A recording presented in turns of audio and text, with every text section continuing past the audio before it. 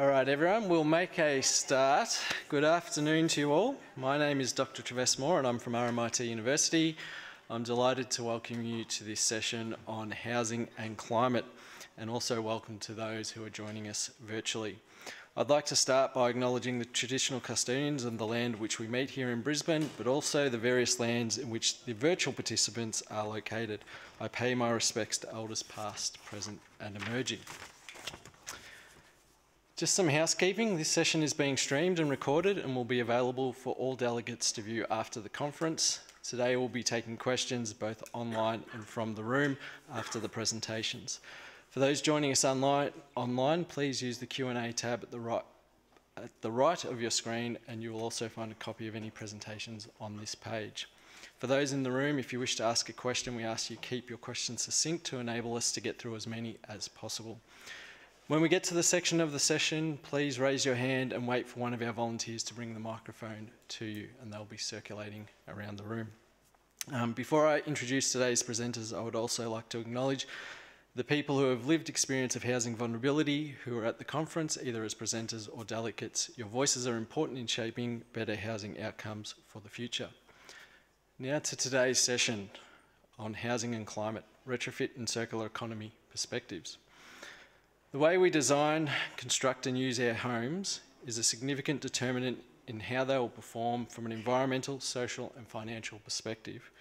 In recent decades, new housing in Australia, New Zealand and around the world has been designed to perform to minimum standards, and some minimum requirements for existing housing have been introduced. Some jurisdictions are leading in this space, others are still kind of falling behind a little bit. However, a rapidly changing climate means that new and existing housing will not perform well into the future. This will likely result in expensive retrofits and or increased consumption of energy and impact on the livability of our housing. The challenge is not just to improve the quality and performance of new housing, but in how we deliver large-scale deep retrofit programs to existing housing. We need to make sure that this is delivered to everybody, including renters, public housing tenants and other low-income households. Focusing on retrofit as a technical issue has been the kind of primary approach to date, but this excludes some of the social considerations of retrofit. There is a need to better understand the experience of retrofit if we are to successfully scale up deep retrofit over the coming years. Given the increase in consumption of raw materials for construction and maintenance and waste produced during the life cycle of a house, there is a need to address this as part of a holistic transition to sustainable housing. A circular economy proposes a significant change to the way we use materials both during the life of a house but also at the end of life of the dwelling. A shift to circular economy housing will require a number of changes to the way we design and maintain our housing to ensure that materials can be reused at the end of life or the life of the dwelling extended. The session today explores these key ideas. The presenters today, we have Noone, who is the Director of Capital Programs with South Australian Housing Authority, who leads a team of wonderful staff to ensure new public housing is delivered across the state. The team has a range of long-standing construction programs to manage alongside recent new programs, including public housing improvement programs. We also have Rachel Trinder, who is the Manager for Waste Minimisation and Site Clearance at Kainga Homes and Communities, the largest public housing landlord and urban development agency in New Zealand. The demand for public housing in New Zealand has never been higher, and I guess much like the case in Australia, and the organisation is using their scale as a residential developer to deliver transformation in the construction sector in New Zealand. Dr. Sarah Robertson from RMIT was due to join us as well, but unfortunately a change in circumstances has meant that she is unable to join us. Luckily for the session, I'm a chief investigator on the project Sarah was to present on, and so I'm going to step in on her behalf. I'm a senior lecturer at the School of Property Construction and Project Management at RMIT University, and my research focuses on exploring how we can deliver improved sustainability across new and existing housing. You'll find the speaker bios on the conference portal should you wish to know more. But now I'll hand over to our first presenter, Joe.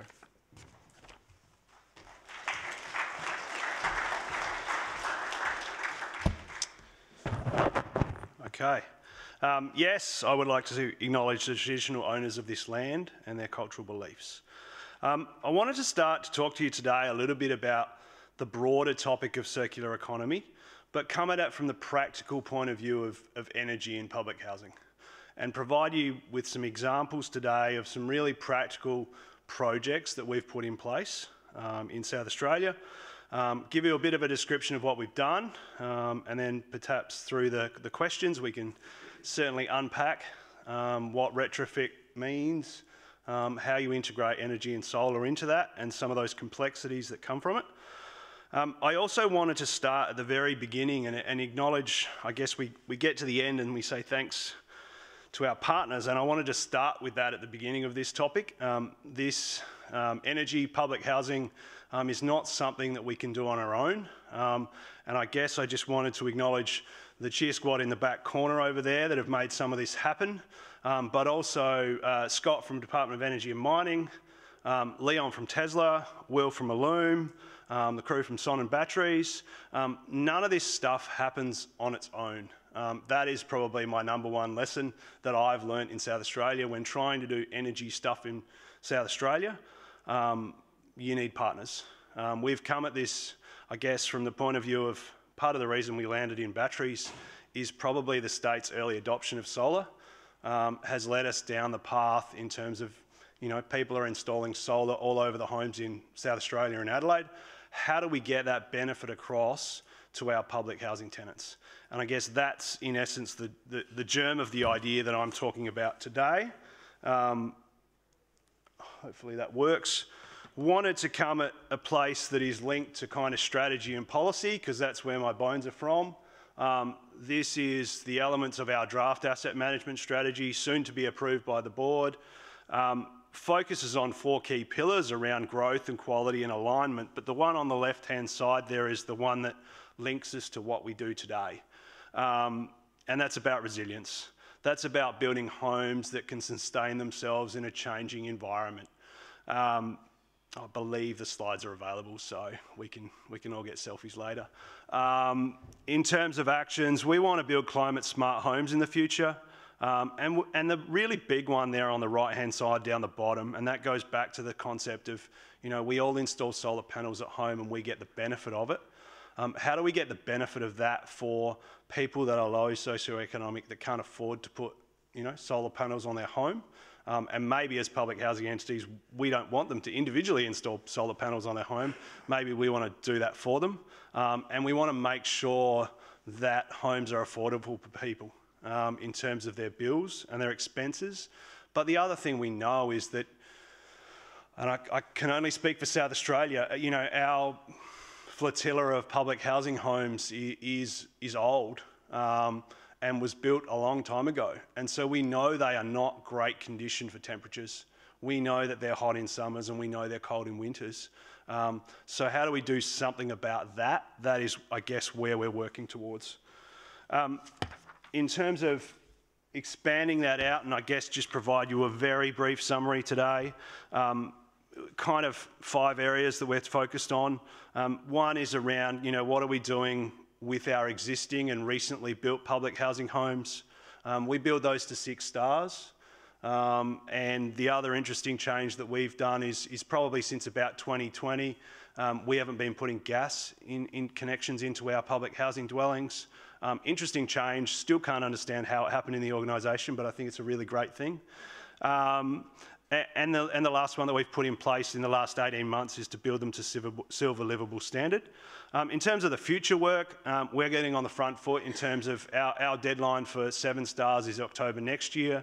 We're putting that into our designs at the moment for public housing. So when October comes around, hopefully we can cut some ribbons and we've got some 7-star homes out there already.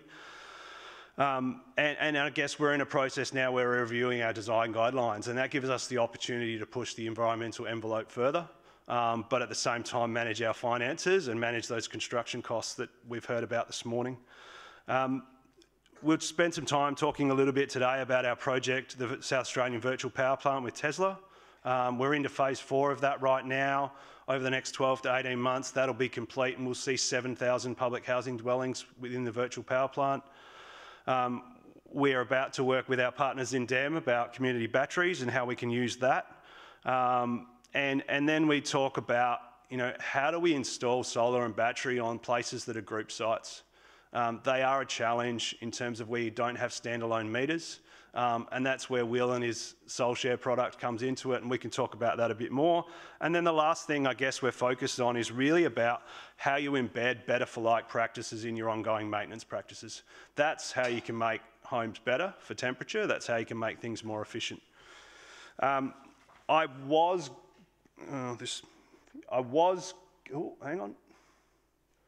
going to play a video. I'm not sure it's going to work, which probably means I have to talk about this now.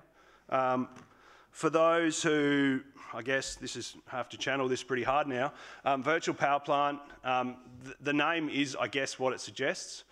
It is solar and battery on homes that are connected virtually. It operates as a network.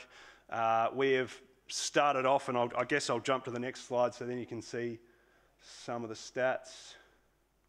Maybe. No. I'll keep going. I guess we started off with a pilot of 100 homes. Oh, there we go.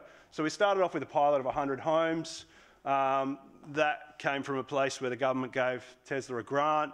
Obviously, the South Australian government has an interesting relationship with Tesla in terms of, social media interactions that lead to a battery getting installed to help us out. And then I guess somewhere in there we land in a virtual power plant. That expanded out to 1,000 homes, and then more recently, and that required some loan funding. That expanded out to phase 3A, which took us out to 4,100 homes. In terms of the financial viability for Tesla, I can say this, that it must work out pretty well because they've paid off their loans. But basically, in terms of the description that was in the video that I'm really shortchanging you on, people get battery and solar on their homes. They get locked in then for rates of electricity. And that's probably one of the interesting differences. Obviously, if you've got your home battery and you've got solar at home, if you earn, it's up to you to decide how much electricity you get. I know with mine, I'm close to, being in credit. But on the virtual power plant scheme, it's a fixed in locked rate. So the energy comes in and out.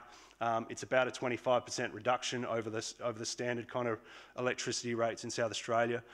It enables, obviously, as we went back to start with, and now I'm getting into electricity stuff, which is really kind of cool and nerdy, but we have a lot of solar in South Australia, and so what can happen with the batteries is they can obviously fill up and take extra electricity across the system, and then it can be discharged. It also is really handy, particularly for our tenants that have medical equipment, because the batteries provide backups. So when we do have unfortunate blackouts, then it provides coverage in that sense. Hopefully this one plays. I live on the disability pension, so every dollar saved is a relief now that I've got the solar. I'm quite proud to show my electricity bill, just to prove a point. I saw it on the news, couldn't wait to sign up.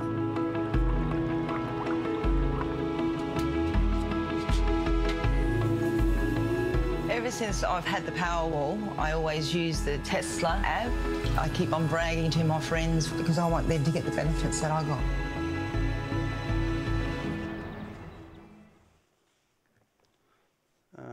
We've got another When one. we did hear about the virtual power plant, I was right onto it straight up. I just thought I won the lottery. My neighbour said that the power had gone off just before midnight. We never felt a thing. We look forward to this summer knowing we've got the power security with the Tesla battery. My husband loves his gardening. We show him the app.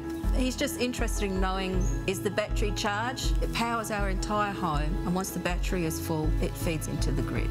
It's sort of one less thing to worry about. I can see the virtual power plant being the way of the future. So a bit of a summary there from a couple of tenants in terms of savings and that peace of mind feature in terms of backups. The other piece of the puzzle in terms of our relationship with the virtual power plant and Tesla is we don't pay for the installation. That's done by Tesla. So we work through asset assessment, and we work through whether we can provide those homes to Tesla for assessment. At this stage, we're kind of in that range of 60% of our homes we've provided to them for initial desktop assessment, and then it makes its way through a range of assessments leading to a physical assessment, and then I guess the challenge for us going forward is around tenant conversion. The arrangement with Tesla has one energy provider and obviously one set of prices. And so that is one of those challenges, because people understand that they can get free power from solar and batteries. This is not really free power, it's heavily discounted power. So that's one of our challenges right now. But what we've seen over the last 18 months, and I guess everyone knows this in their hip pocket, is prices have gone up further. And so we've seen a rapid expansion over the last 12 to 18 months in terms of who wants to join on to the VPP. The challenge with the VPP is it needs, meters that are separate from each other. And that kind of leads us into the second part of my talk today, which is, and I guess we've all, for those of us who are public housing or community housing, we've got sites that have got group meters. We've got flat sites that are clustered. How does solar and battery solutions work for those? Where I wanted to start from, I guess, is these are some slides. These are some befores and some afters. These are what we call walk-up flats. They're kind of 2-3 story flats. We've worked through over the last few years around redeveloping some of those features, those flats. I guess it kind of goes to the circular economy argument in terms of making sure we're not building everything new. And where that led us to was we did full refits on these buildings, double glazing windows, had to remove asbestos roofs. And when we got to the end of that, I guess I don't know what your policies are, but our policy is we don't install air conditioning. We wanted to install air conditioning in these places. How do you offset the cost of air conditioning? Well, let's put solar and battery on. And so that led us down the path to this software solution.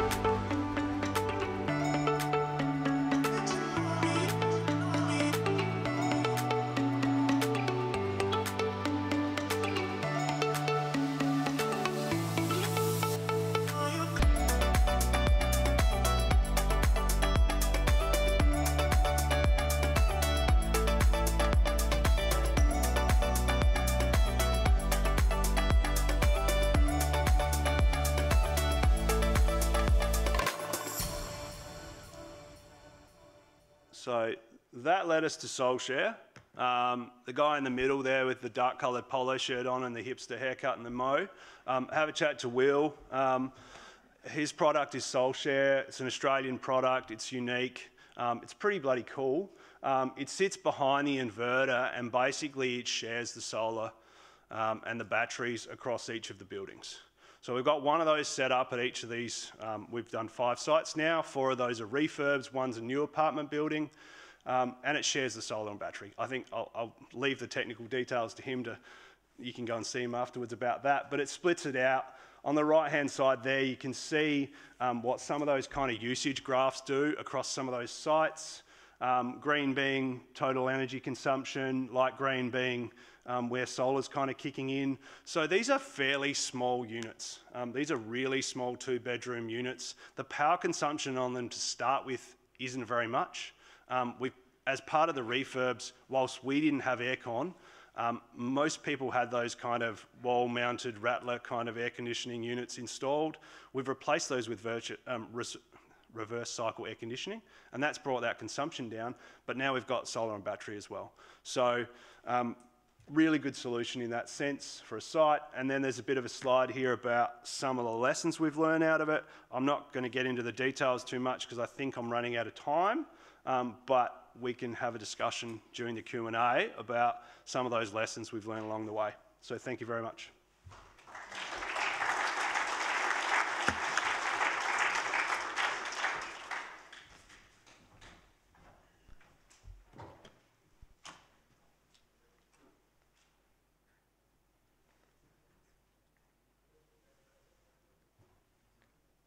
Thanks, Joe. So going to change tack a little bit here, and I really enjoyed Joe's presentation there and absolutely agree technology is going to play a significant role moving forward. But what we've been looking at in some of the research we've been doing at RMIT is the role not only of technology and materials, but the consideration of the social element within retrofit. And the kind of the challenges or the opportunities that then reveals in terms of trying to scale up at the levels that we will need to deliver between now and kind of 2050, when we need to achieve that low carbon future. So as I said, my name's Trivess. I'm standing in for Sarah today, but we also have a wider research team Nicola, Ralph, Bavna, Lisa, Emma, and others have all contributed to this, this research. I'd just like to start by acknowledging the people of the Wurrung and Burrung language groups of the Eastern Kulin Nations, whose unceded lands RMIT conduct their business, and respectfully acknowledge ancestors and elders past, present and emerging.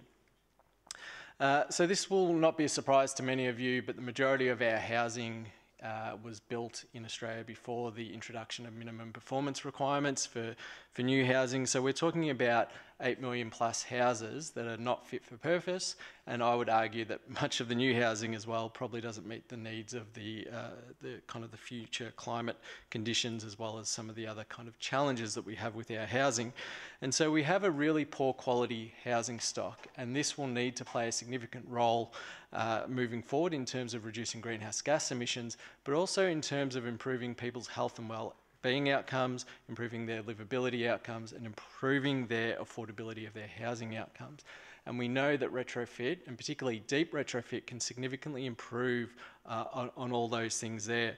So it is going to be a challenge, but we know that this is going to be a significant plank in the housing space, the decarbonisation space, and addressing a number of other issues moving forward. One of the kind of the key challenges we have as well, and which kind of framed our research, is the emergence of fuel or energy poverty in housing in Australia. And while this has been around to some extent for a long time in Australia, it's certainly, I guess, risen to the fore as we've seen rapidly increasing prices of energy over the past kind of 10 or 15 years. But it's not just those people who can't afford energy, it's those people who are making trade-offs to be able to pay their energy bills, as well as those who are floating kind of near energy poverty, so they might be just struggling along. And so the percentage of people in and around that space continues to grow, and this is a really significant challenge. But again, retrofit is one of these things that can help address this.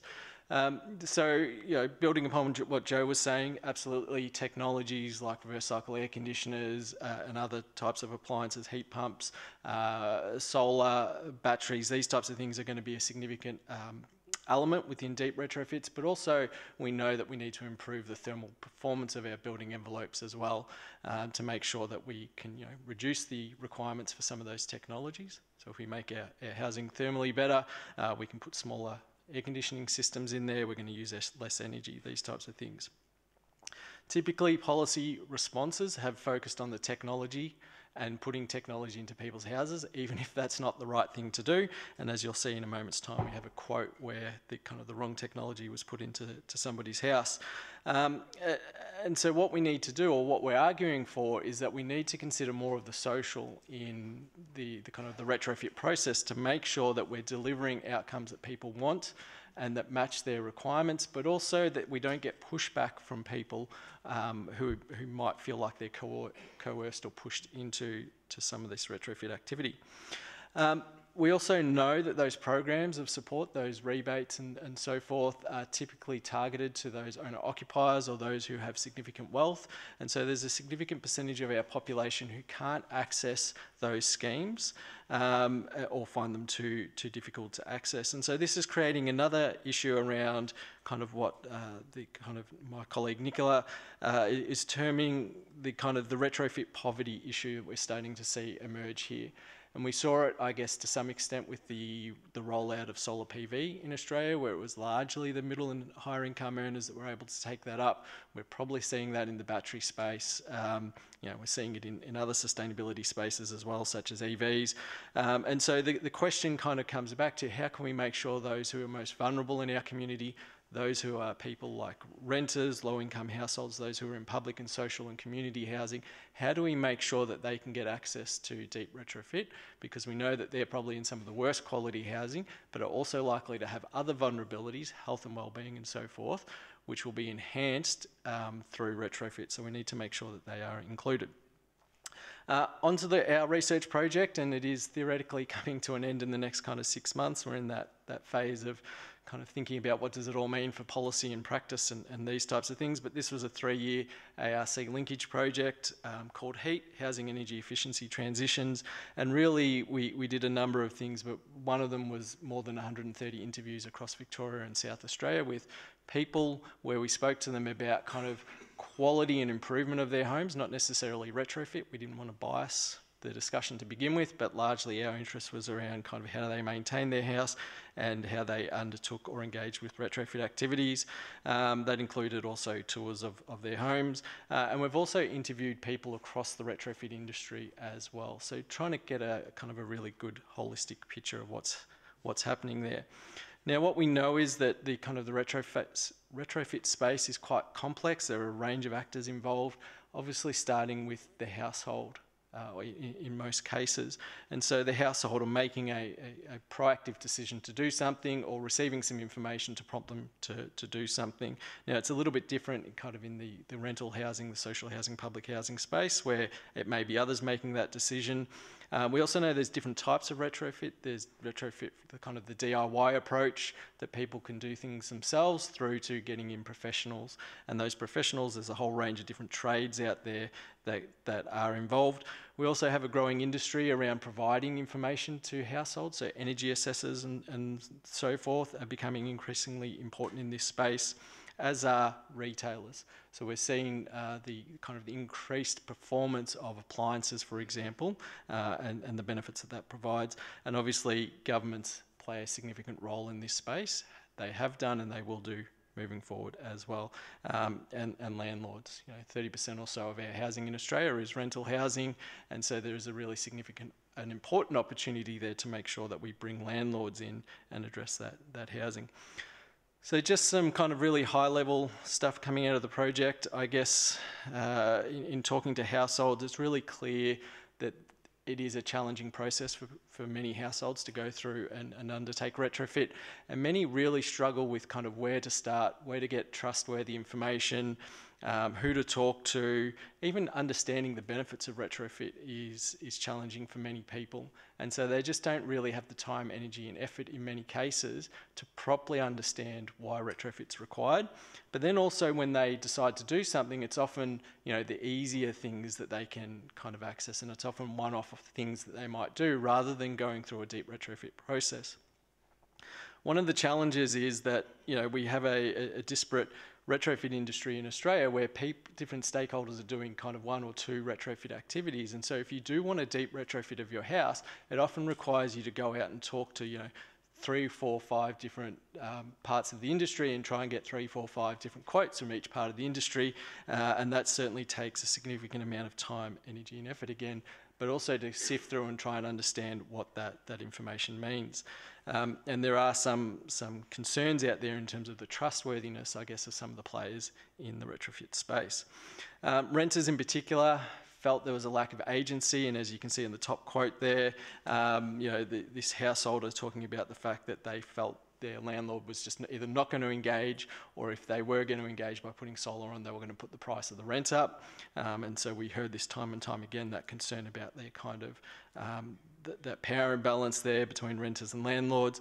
But also in terms of making sure we're not just rolling out the one-size-fits-all approach. So you can see the quote at the bottom there, social housing renter who had a split system put in, even though there were holes all around their house, and the split system probably wasn't the first thing or the best thing to be done there.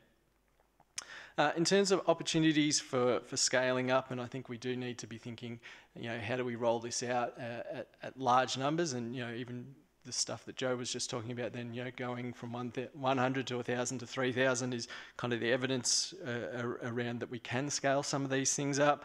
But how do we do this across all housing types and across Australia is a really problematic challenge still. And we clearly don't have that independent, quality, transparent and accessible information that we see some other jurisdictions have. So energy performance certificates, even though they are criticised across Europe, are one attempt to try and provide people with more consistent and clear information at point of sale or rent, but also to use that information to prompt things like retrofit activities. In recent years, we've had the scorecard come to the market, and I think that that's a really good step forward, but making sure more people can access that, but also making sure that it's those lower income people who can access that as well is really important. Clearly, we were told time and time again that the retrofit industry, or the building industry as a whole, needs to have more of these soft skills. They need to be able to go into somebody's house and talk to them and understand what they want rather than telling them what they're going to deliver, particularly when it's often the kind of the female in the household who's trying to have these conversations and often feels either threatened or like they're being talked down to, and makes the whole process quite stressful for them. We need to make sure there's improved protection for renters, and I think that some of the stuff that happened after COVID-19 or during COVID-19 protecting renters has extended now into kind of protecting any requests for quality and retrofit improvements, which is good to see, or at least in some states. We need to make sure that landlords are accessing and engaging in the rebates that are available for them. We know that there's quite a lot of options out there for them, but for some reason they're not being taken up in the same level. And across the industry, we're talking about, can we get more of these one-stop shop type retrofit outcomes to try and drive outcomes there? And we really need to make sure we continue every time we're talking about retrofit to think about the householder and their experiences, to make sure we're not going to get pushed back. Final slide. I may have touched on some of these things already, but I think one of the key things to think about is the need to shift our framing around retrofit to include the social and financial outcomes, and I think that changes how we talk about retrofit. It's no longer just about environmental outcomes, but we're doing this to improve people's affordability, livability, health and well-being, these types of outcomes. And I think that through this kind of process, through this social consideration, we can start to normalise retrofit, and so no longer is it just about how do we make our house more shiny, more blingy, but actually how do we make it function better, how do we make it better not just now but into the future, and that's a really significant challenge we focus. And this is going to require change from everyone, from policymakers, from people in the industry, but also households as well are going to need to shift and change there. So thank you for listening today. Happy to chat about any of those things later on, but I'm going to hand over now to Rachel.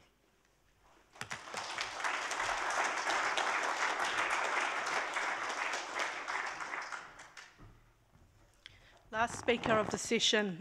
I'll try to keep it interesting and keep everybody engaged because, there's some fantastic work going on, but I believe what our organisation is doing is equally really outstanding in terms of broader outcomes and environments.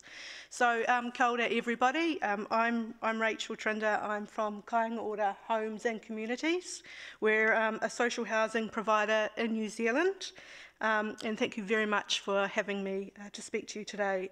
It's really awesome to see actually so many people that I assume have a common interest or passion for environmental and waste minimisation, circular economy and the construction sector. Hopefully I get the instructions correct. So Kainga Homes and Communities, we're New Zealand's largest social housing provider or landlord with over 70,000 homes, homes, and house over 200,000 families.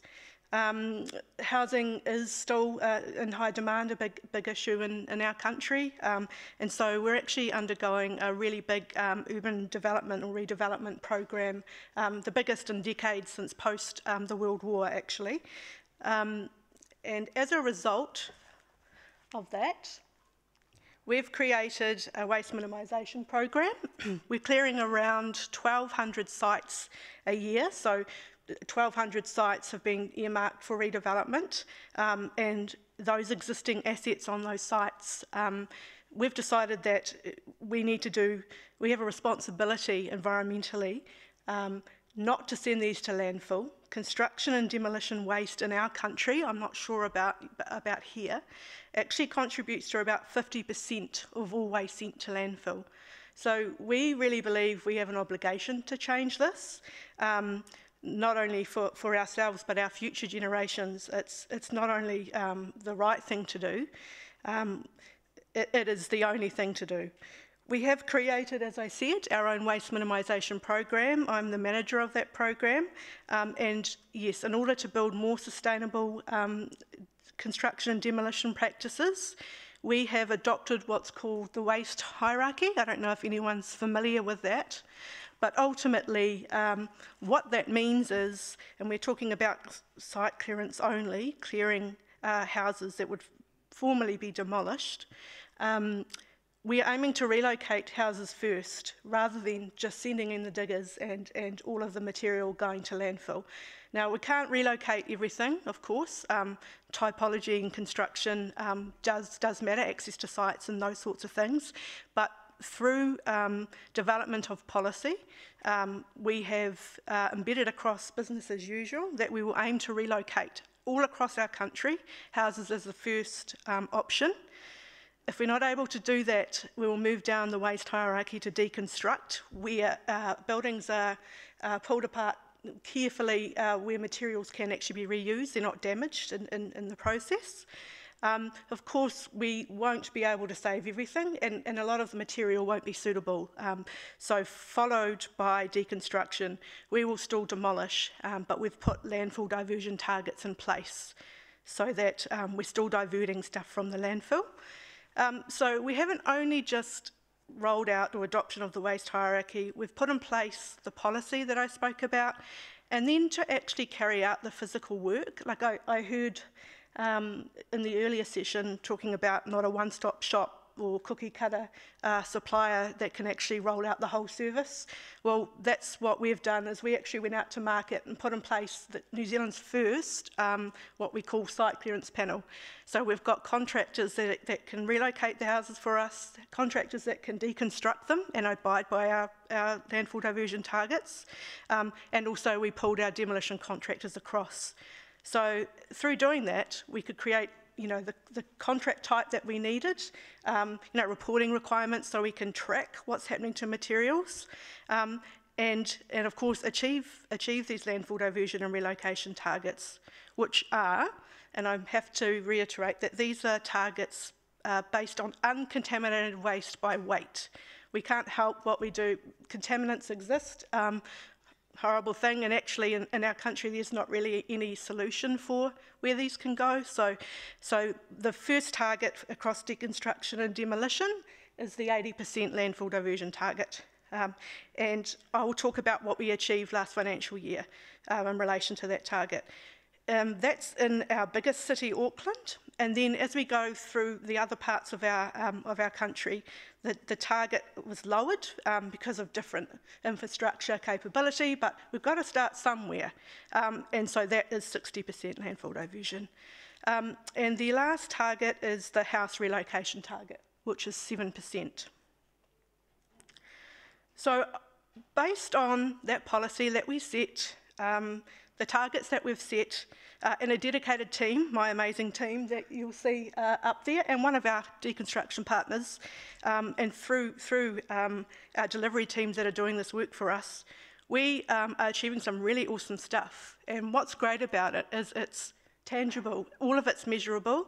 We've got all of the data and information to back up what's happened to the materials, and that's why this program's getting a lot of momentum and attention, because that information, that level of detail just simply didn't exist in New Zealand. So last financial year, what the relocation program achieved, we actually, the houses that we relocate, we sell them to those in need for $1, and then we contribute to the transport costs to their site, and that not only is the best scenario in terms of waste minimisation, it's reuse, it assists with a whole bunch of broader outcomes that are really important. Giving people access to houses for $1 who ordinarily wouldn't ever look to own a home, provided they have land and infrastructure on that land. We managed to sell 100 of these last year. Now, prior to that, the default position was demolish and everything go to landfill. So we've really turned that around, and I think that's a number that we are proud of, and that will incrementally increase year on year. So we also, the target was 7%, but we achieved 16% last year. So we've bumped the target up to 10% this year, and we'll continue to grow. Achieves two things. It's those broader outcomes, but the environmental outcome. So So many benefits just out of that one change of course of action. Across our deconstruction and demolition activity, so when I talked about the landfill diversion targets, the biggest city, the central city, Auckland, last year we achieved 86% landfill diversion. That equated to over 30,000 tonnes diverted from landfill. And we have tracked all the different types of material, what was disposed of, what wasn't disposed of. And when I look back at where we were several years ago, you know, this is measurable, it's tangible, and it's making a real difference. We really want to see others follow suit, and I'm sure that they will. And then in the regions where we had a 60% target, we achieved 75%. So over and above what we, you know, anticipated to reach. I thought I would share a case study. It makes me quite emotional actually seeing this, because this makes the work meaningful. Up on the screen we have Cody, who's a new homeowner. Cody never thought that she would own a home, has access to land, because Māori land in New Zealand, a lot of them have land and they can have a licence to occupy and are able to place housing on that land. Cody found out about our program and she absolutely jumped at the chance. So she bought the house for $1, signed a contract, we transported the house up to her land. We have other government sectors or agencies putting in infrastructure and things like that. So it's definitely, we can't do it on our own. It's a combined approach. But it's her forever home now. There's a photo of Cody's son giving Rob, who works for us, the $1 for the house, saying, "This is my home now." But this is what it's about. This is the broader outcome stuff that over and above waste minimisation that we're seeing. So long may that continue. I also thought I'd share a case study on deconstruction. So we have, as part of the panelists of contractors we put in place to carry out this work for us, an organisation called Trowel Group. They, when you deconstruct and you're trying to divert waste from landfill, you are only successful if there's an end market for the material. Trowel Group actually send a lot of their material over to Tonga. Tonga have different building codes, you know, a bit more relaxed. I think you're allowed reused material in new construction. And so a lot of the timber and material goes over to Tonga. It's used to help build in cyclone-prone areas or rebuild cyclone-prone areas, but also in terms of teaching students how to construct furniture and things like that. So this material has a new lease of life. We're trying to, you know, create more end markets in New Zealand so this can continue. But I thought this was a really awesome case study to show what some of the organisations we work with are doing with the material out of our houses that would ordinarily have gone to landfill.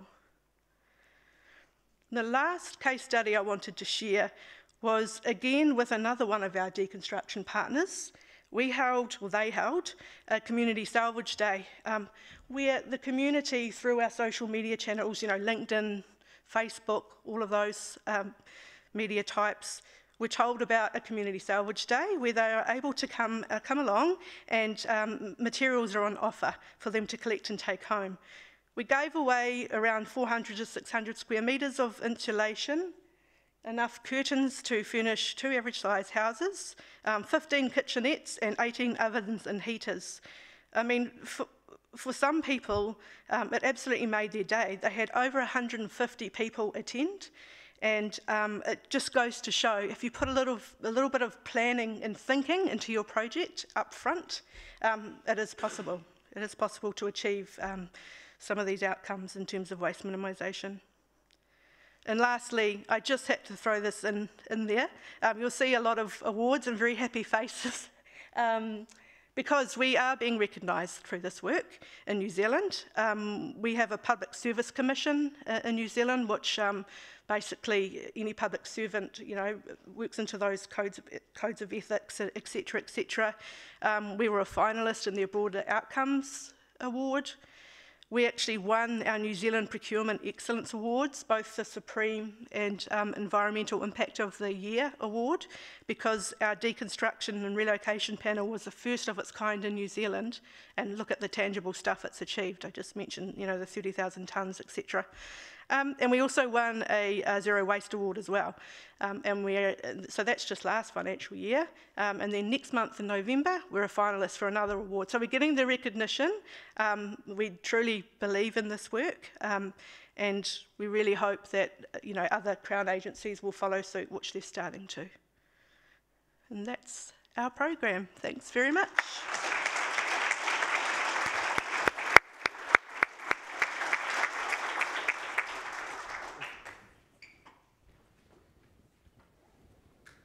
Thank you, Rachel and Joe.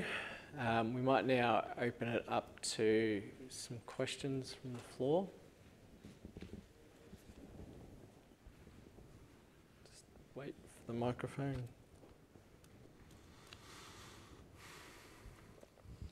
Hi, I'm Priscilla Tran from City West Housing in Sydney. I had a question. I've got two questions, but I'll ask one and then come back round if there's an opportunity. First question's for Rachel. Obviously, the session's focusing on retrofits, but I'm curious to understand from your perspective lessons that you can transfer from retrofits into new builds and how we design and construct new builds to ensure waste minimisation, not just during construction, but also during the life of the building, as well as when the end of that time of the building, when it's time to either deconstruct it or demolish it. Yeah, sure. Look, I'll just start by saying I'm not the expert in the retrofit space. We do have a retrofit team, and we're doing, we've got some Kainga people here, around 700 a year retrofits. Is that about right? Yeah, so we are doing them. In terms of new construction, we do, so phase 1 of our program was site clearance, relocation, deconstruction. Phase 2 is focusing on construction waste, and we're starting at designing out waste. And so we're looking at, some of the things that we're doing is actually looking at the process, or how much due diligence goes into the retrofit or retain option when developing a business case. We will be looking at introducing targets for construction waste moving forward. The only thing we have in place at the moment is Homestar. I think you guys have something similar. You're building to a 6-star green. Now this, yeah. Right. So we have the same, where they have to divert, I think it's around 60% from landfill, but that's not solving the problem up front. No. That's just once it gets to site. So OSM, modular, that for new construction, you know, that theme's coming through quite a lot. But yes, there's definitely, designing up waste needs to happen, you know, waste minimisation needs to happen at the design phase. So I don't know if that really answered your question, but that's what we're doing anyway. Just to add to that, obviously the circular economy session tomorrow will be able to go into that in a lot more detail as well. Ask you a second question. Yeah. Come on. Yeah. I'll speak loudly. I think you can hear me. So my second question, you were mentioning lessons learned. Yeah. So here's the opportunity for you to share your lessons learned. And also, I had the question was around passive house. I've only recently learned about it myself, but passive house being, I guess, a system coming out of passive house coming out of Europe. Yep. And I'm sure, for those of you who are actually working in environmental sustainability, it's probably something that you're more familiar with. But one, if you could describe that to... No, I'll leave that up to you. Okay. So I think passive house is a system of measuring sustainability and particularly things like thermal comfort. And it's a bit different from things like NATOs and BASICs, which uses a standard model to work against, but it's different in that it tests it for your particular site and for your particular design, and it requires you to test the design to confirm the assumptions made during the design. And it's an iterative process that takes more time and probably costs more money, but it ensures the actual outcomes that you want for the occupants at the end of the day. And it's something that is probably more common overseas, was started out of Europe, has gone over to North America, and it's only just started in Australia. My understanding is that Australia's a bit behind in this regard, and I'm just curious to see what your thoughts were on how we can implement that more in Australia and have the conversation around that, as opposed to, I guess we're only just still talking about NATAs now and upgrading it to 7 stars, but what does that really mean? There's so many ways to answer those multiple questions that you've got in that second question.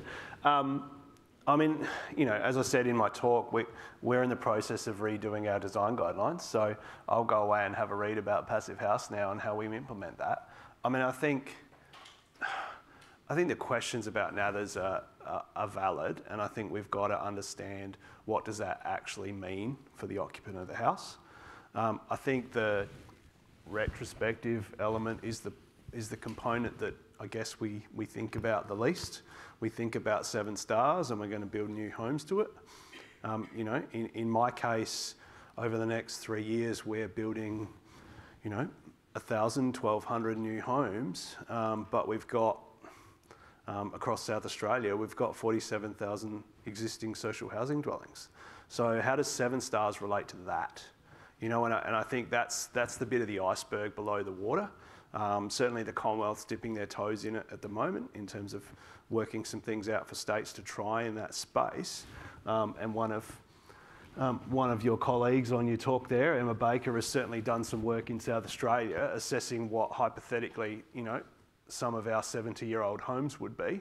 And they're not great. And so the challenge is how do we lift those up? I think the interesting lesson, and I take it on the chin in terms of chucking appliance in places when they're leaky like a sieve, is really not helpful.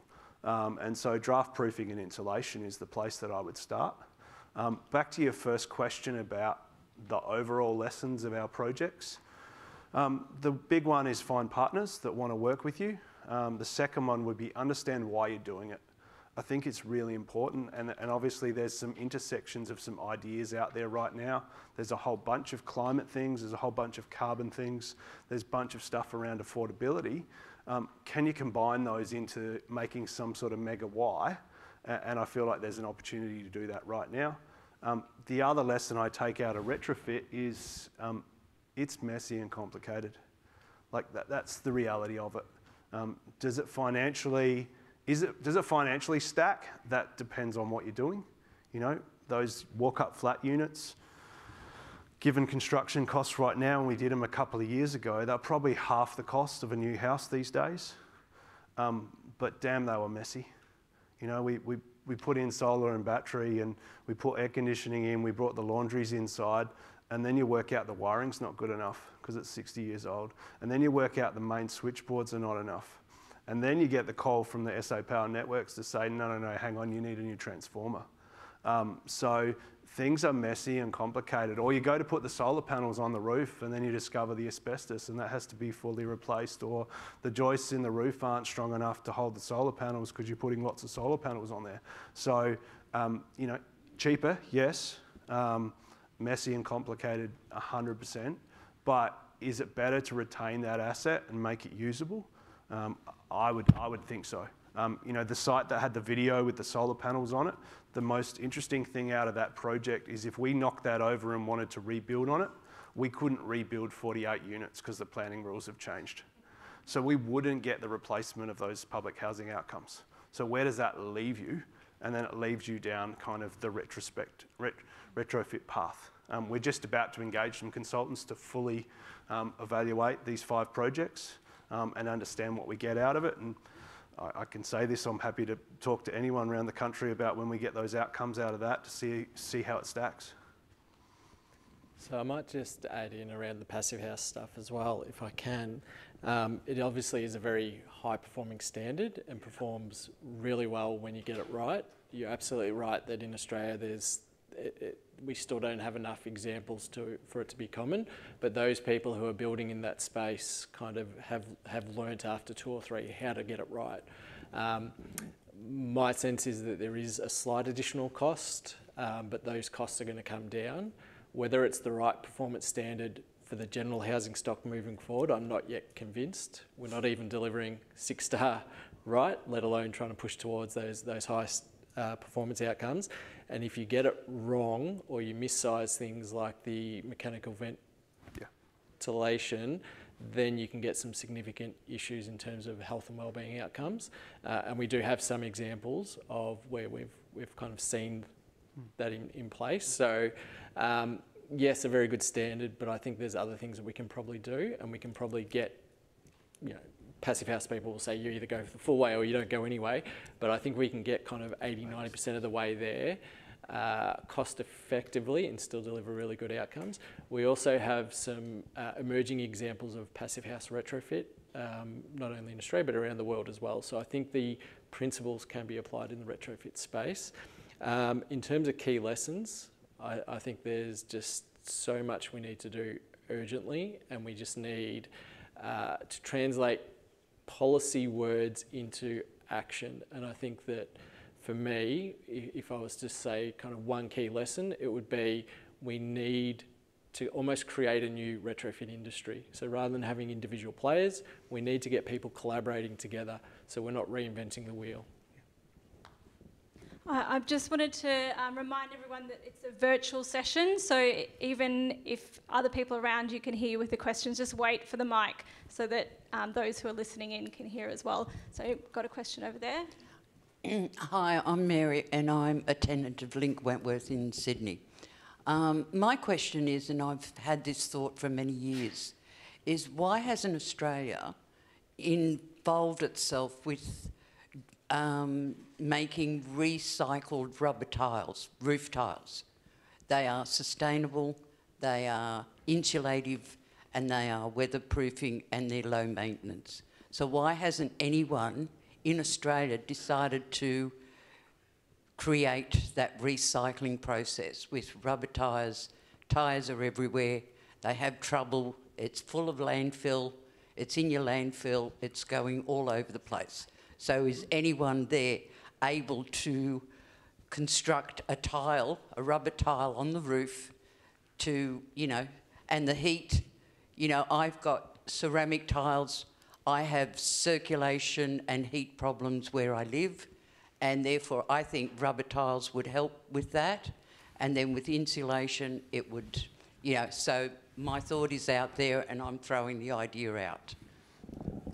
I could pick that up from an industry or our experience in innovation and reuse, etc. If you're doing work in your design space, we've got, obviously we've got specific standards and specs for what standard our homes need to be delivered on, and performance requirements for how those elements need to perform. I would imagine, does your building code have any limitations in terms of innovation and recycled material, and there not being a minimum standard for how that material needs to perform? Also, to give, and the other problem area, I agree with you, that the whole world needs to get more creative with innovation and reuse of material.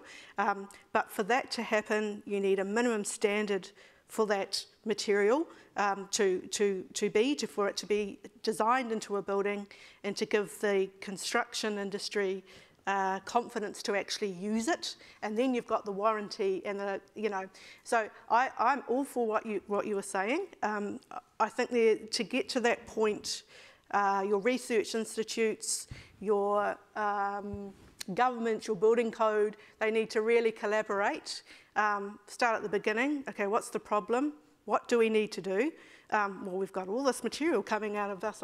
Okay, and then we need to create that minimum standard to give people confidence. The designers can now design it into their builds, and the contractors who are building it can use it with no warranty or liability issues. 200% agree with you, but there's a wee while to get there. Yeah, the industry is very risk averse. Yeah. Policymakers are very risk averse, and it takes a long time to get anything kind of approved. Yeah. But what we need to do is we need to find a way to make that process quicker and to encourage innovation. But also we need to be mindful of some of the experiences in the past. So things like flammable cladding, which we're still dealing with and are going to cost billions to fix. We need to make sure that anything new coming into the market has proper checks and balances. But there is so much innovation to be had in this space. And not even just around materials. It's the way we design, the way we construct. Like, why is it that everyone wants a bathroom with 2 vanities in it? These types of things I think we need to challenge in terms of what is housing or what could it be, but that includes the materials we use as well. Steve. Hello there, Steve Bevington, Community Housing Limited. We've been looking at all of this and doing a little bit of it ourselves. So in terms of the solar battery retrofit experience or so, have you made an assessment of what the reduction is in the electricity bills of the tenants, and have you got an assessment of what the government subsidy is and how much investment which is outside of government subsidy? And also, given the embedded carbon footprint of the batteries, have you done assessment of what the reduction in the carbon footprint is? The short answer is yes and no, Steve, for a bunch of those things. We have some tenant information on bills. The challenge is always getting that beforehand, before they put them in, and getting tenants to give you copies of their bills. We know anecdotally through some of the work that we do, particularly when we do relocations, and people will have tenants have solar and battery installed, and then they go to get them installed somewhere else. If you don't install them, they'll tell you what the difference was. In terms of carbon footprint, no, not really. I think we need to do some more work on that. In terms of the investment part of it, I mean, from a government point of view, it is reasonably positive. We, as a government, we gave them a grant at the start of the project. We then gave them, a largish loan that they were paying back with interest, which they did, which probably went a fair way to paying off the grant. So, and they paid that out. So, financially it must work from their point of view, and we got our money back from it. So if that kind of says it kind of works from an investment point of view. But I do think in retrospect, and as we go forward, because we've got more phases, we can build that evaluation out further. Yeah.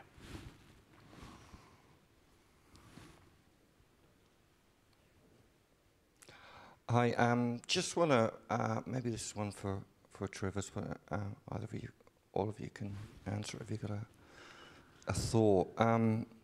You talked about the various barriers in terms of retrofits, the trust issues, the culture of the building trades, etc., lack of standards, and you mentioned kind of EPCs and that, and it kind of strikes me that I'm wondering whether we'll ever really have the kind of drivers to get the scale in terms of kind of retrofitting kind of happening, unless we actually have a kind of standard, some kind of EPC, some kind of standard certification in all the states. I'm just wondering what your thoughts are on that. Yeah, I couldn't agree more. I don't think we're going to change the industry or consumers' knowledge without that kind of replicable information. And I think what's being done in Europe is probably the best example, although there are other examples of other locations who have tried similar things, from voluntary approaches through to regulatory approaches. But we are unlikely to see the market shift on its own in the time span that we need it to shift without that kind of approach. And we've been talking about introducing something like this into Australia for the best part of 20 years. And the time to stop talking about it is yesterday. We need this introduced.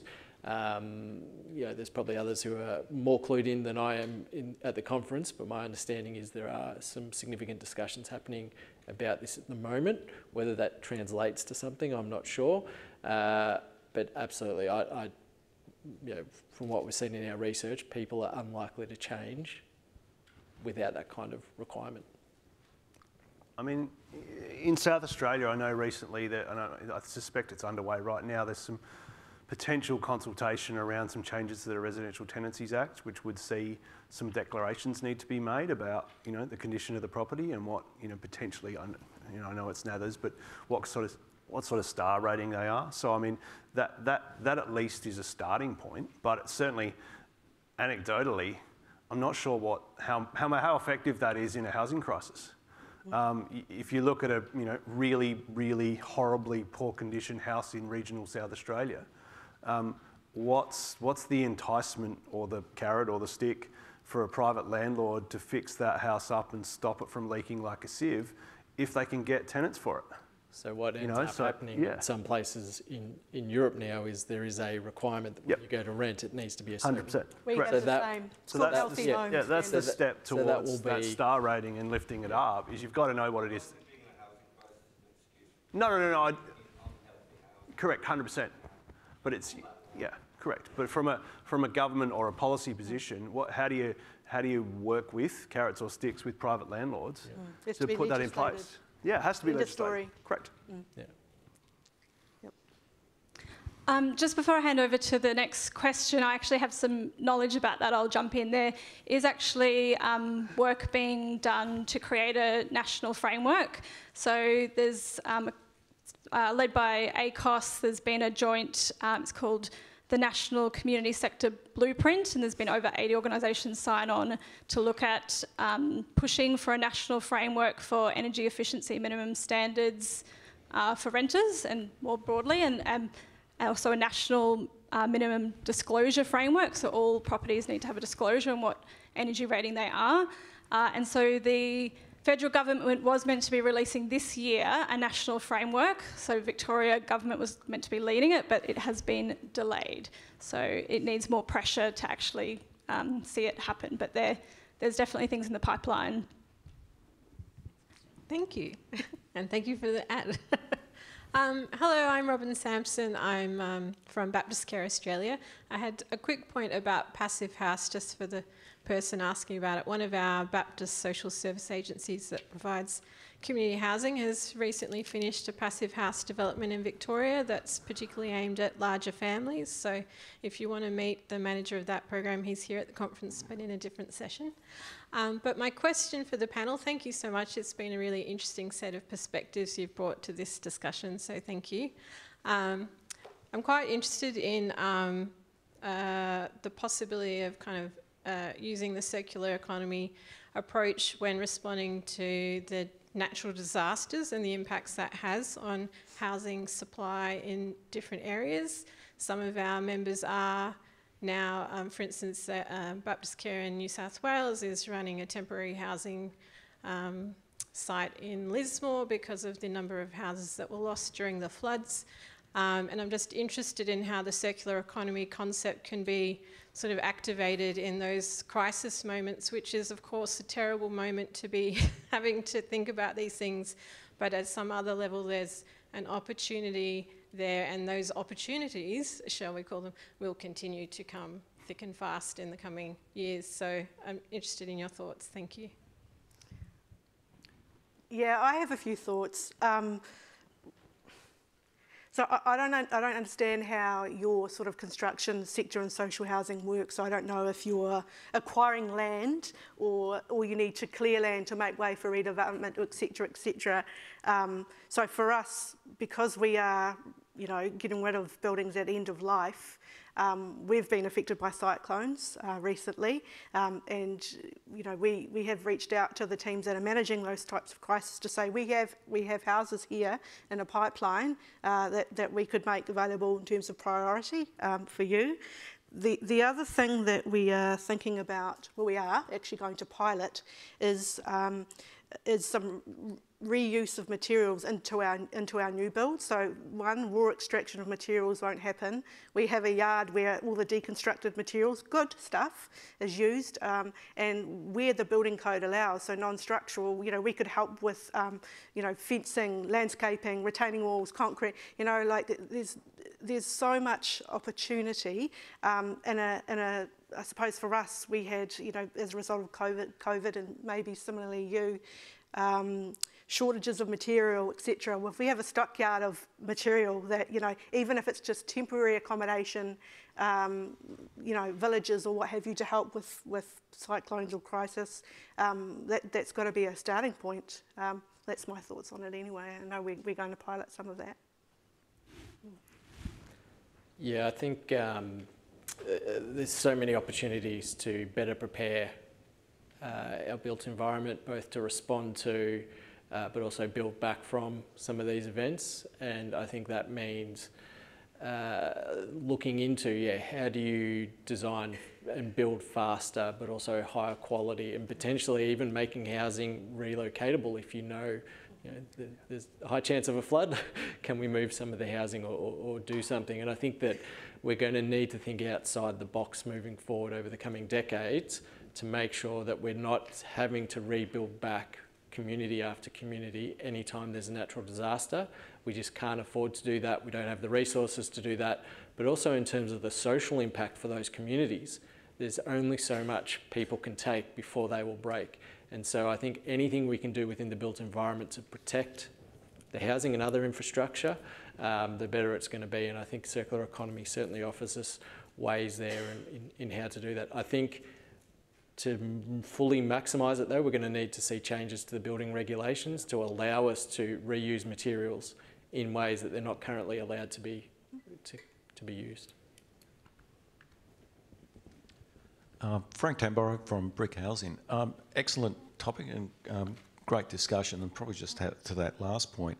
My question is about around how we build more resilient and flexible housing, and speaking to design guidelines, we often see how we get to a point, something to the end of its life, and we decide to tear it down. I mean, perfect example in this state, we have a perfectly good stadium and we're going to just demolish it. But it's this old thinking that it's no longer fit, and we comes to the end of the life, and just because we can, we tear it down. Yeah. Whereas, we don't have any sort of control mechanism in terms of environmental impact and what that means. But how do we design homes that are flexible, that in the future, that instead of tearing it down, it's modular, that we can flex it up, flex it down as the circumstances change, be able to have designs in our property, in our construction, that is adaptable to that. So we're no longer going to this point of 50 years, let's just wipe it out and let's start again. We just keep having to get those materials back, and these materials, these finite resources are becoming more scarce and limited. So I think the question is, where is some of those policies around the environmental part? What are you seeing that's being discussed?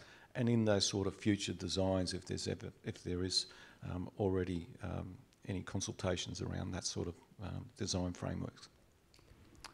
Yeah, I mean, I think at some stage government has to be, various different governments have to be leaders in this space. And on some level that'll be driven by plans around how you're tackling climate change and carbon emissions. Once you set those targets, then you have to work to those and you have to find solutions. Then in and around that, there'll be obviously challenges around building code approvals and planning approvals, but there's no reason why you can't achieve that.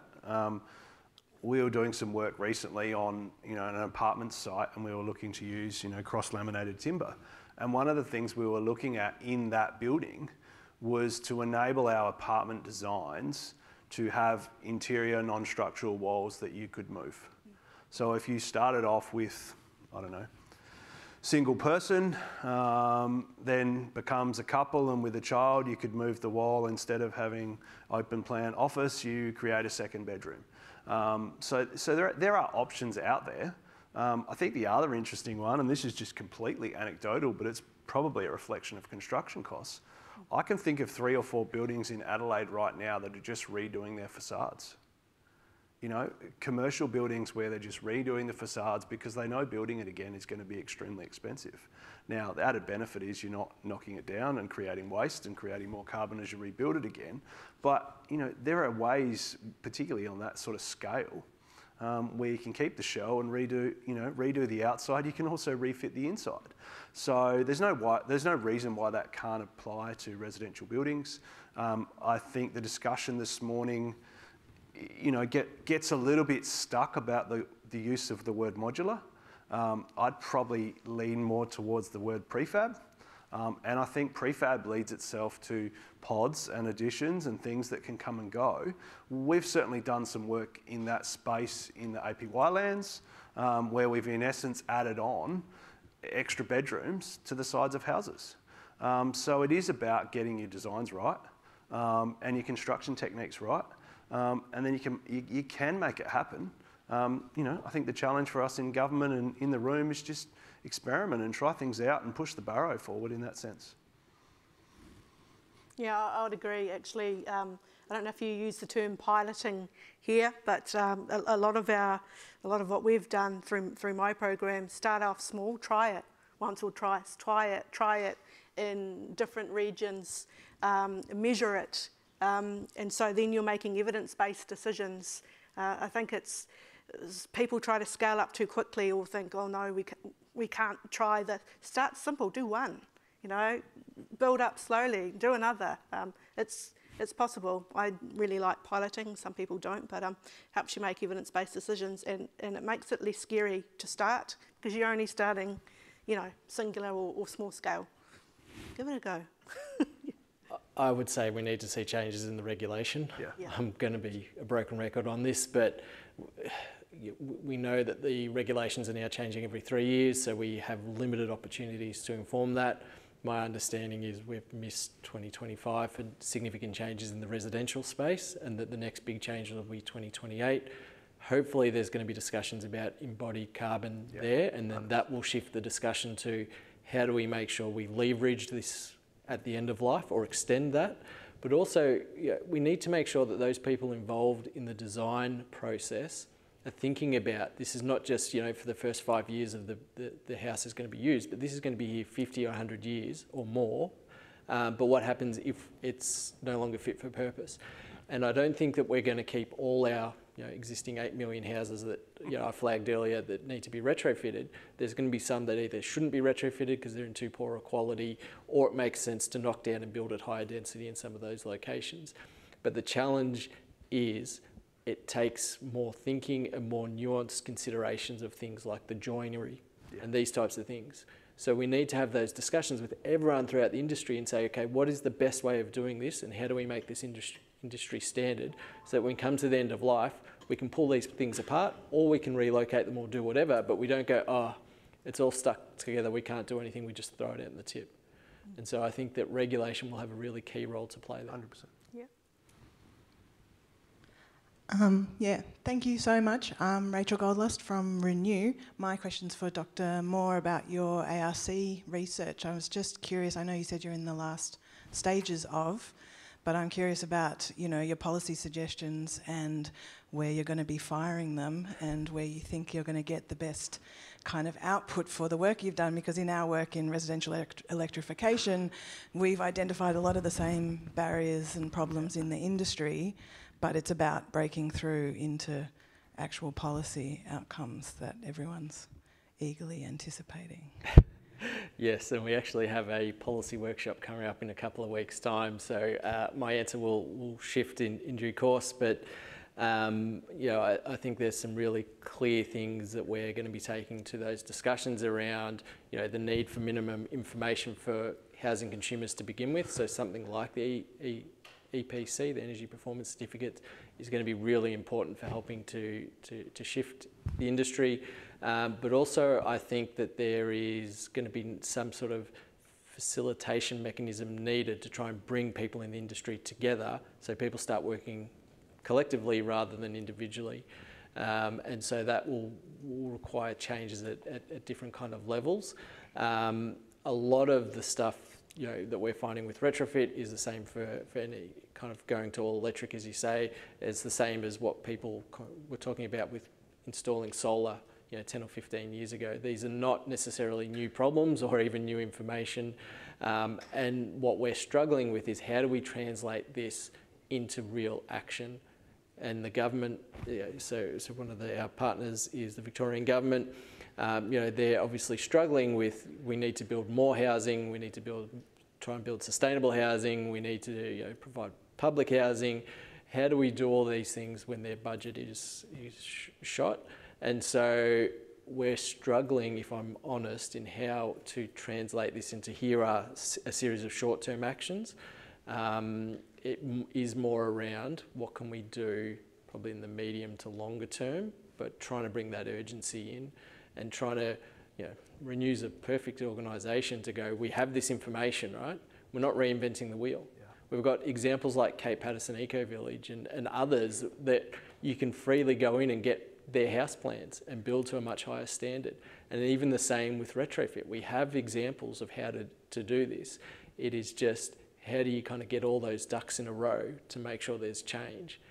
And my sense is that government is hesitant to regulate further. They want consumers to change. Consumers are not going to change unless regulated to do so. The industry is not going to change unless regulated to do so. So we're in a stalemate. And so I will be pushing for regulatory changes. And even if it's as simple as making sure that rental housing has minimum performance requirements, because that's 30% of the sector. And if you can lift that, then you start to change the rest of the industry. One more thing on that is that Healthy Homes for Renters is a national network coordinating advocacy on this lobby stuff. Renew is a member, so that that community sector blueprint, they were part of pulling that together. And also to remind everyone that you could add this into your submissions for the National Housing and Homelessness Plan due on the 20th of October. Okay, next question. How genuinely motivated are government bodies to actually put sustainable stuff in social housing? Having dealt with social housing for work, even just getting fans, like you've got these older buildings that have got no fans, it's really hot, and to get anything added to it, you've got to get permission, and the tenant has to pay. And for someone who's in lower, that sort of bracket, it's just not affordable. But you're essentially putting the cost onto the people that can't afford it, when it would just be easier if you just provided that for them and got them on board. It just seems like there's a lot of policy and regulation that is beneficial to the people that it's not gonna, that it could impact, if that makes sense. Yeah, I feel like you've put the cheese with peanut butter on the mousetrap for me there. So I will premise this by saying this is my views, not my government's views. Yes, correct, 100%. Like, I've worked in a few different areas in public and community housing. To find out that we don't put fans in our homes is kind of like, really? Are you serious? Now, I then get into arguments in the kitchen about, people that have got injured because there was a fan in a house. And it might have happened once 40 years ago, so we never put fans in. Don't get me started on the rules about blinds and curtains and floor coverings that cover community housing in South Australia. I don't understand some of those things.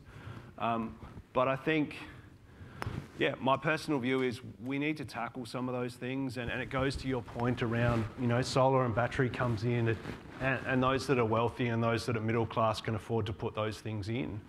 What's government's role in helping people that are low socioeconomic, making sure they don't miss out on those things? What's our role in helping with those things to make those people's lives better? Perhaps, they have more financial capability to lift themselves up, more capability to pay their rent. So there's a cycle to it. How do we, one of the challenges with solar and battery for us is, I put it on my home, I get a payback period. I can sit there and work it out. I talk to, our finance guy in the back there. Imagine how that conversation goes when I don't put payback period on the table. Yeah, we're just going to put solar and battery in there and the tenant gets a cheaper bill. Cool. So, that's part of the reason why we're about to invest in some serious evaluation on this, because I want to understand those things. Like, is rent arrears less in those homes? One of the things we did with those walk-up flat sites is they were kind of 30 to 40% empty before we did this work, because nobody wanted to live in them because they were terrible. So there's no rental income coming there. So what does that look like? So we're better off financially now that they're full.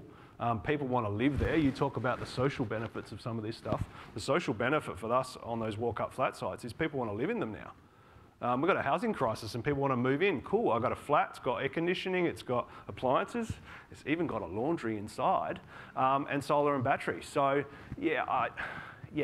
where do we start? I mean, we just, we bring our personal views to the table and then we try and have a conversation and we try and shift some of those policy things. I mean, when the temperature's risen, whatever it's risen in 15 years' time, and it's 54 degrees in a public housing dwelling in Port Augusta, you know, should we have air conditioning then? I don't know. You know, like that's the, you know, they're the questions we have to be asking ourselves in terms of, is it safe and is it healthy for our tenants to live in those homes? I don't know. Sorry. Yeah. And I think it's really important that we get the evidence. Yeah. So we evaluated some 9-star houses for the Victorian government probably 10 years ago now, and the comparison in the middle of a heat wave, so the temperature was up at 45 degrees over a few days and probably not dropping down below about 25, 26 overnight. The 9-star houses without air conditioning were like 15 degrees cooler than the 6-star or apparent 6-star housing with some sort of air conditioning. And so you're already talking about so much better quality and performance there. But the challenge is for, you know, social public housing providers is we need more housing, we need that to be higher performance and higher quality. So how do we do that when you've got constrained budgets? I do recognise it is now time for bringing the session to a close. Thank you everyone for a fascinating discussion there. I'm sure the panel will continue to have discussions with anyone should they wish to have those. We're now heading into the afternoon tea, which is in the exhibition precinct, and then there will be a 3:30 plenary to rental systems international perspective session in this room. For those online, we'll see you again for the final session in 30 minutes, but if everyone could thank the panel for me before you all rush off.